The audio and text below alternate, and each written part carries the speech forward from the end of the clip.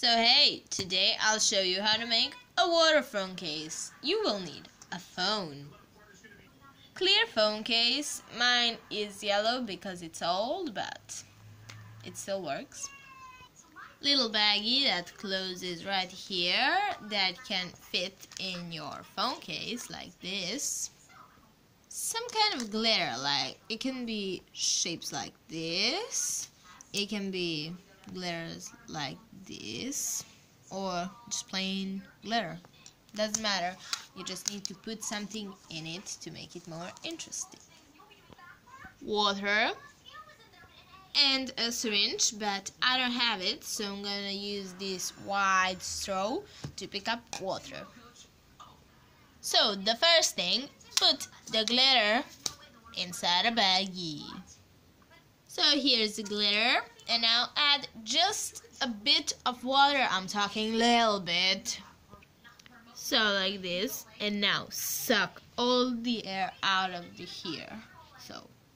So here is the closed one, and I really, oh yeah, one super important thing, actually two super important things. You have to make sure that your baggie doesn't leak. I don't want to be responsible if you ruin your phone by splashing it with water. Like, you need to make sure that there's no leakage, that it's not opened anywhere, and like that.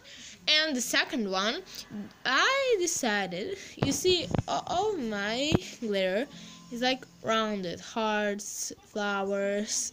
There isn't any stars or triangles or anything with sharp edges, because it may break the baggie, so I don't want to risk. But so I put like this rounded things inside of it.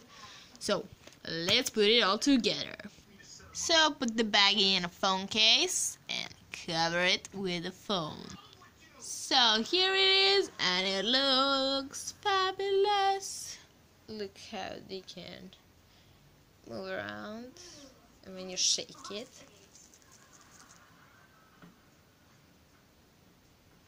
And yeah, you can cut or move it. Just don't cut the closing part. You can cut this red thing. So, bye. Peace out.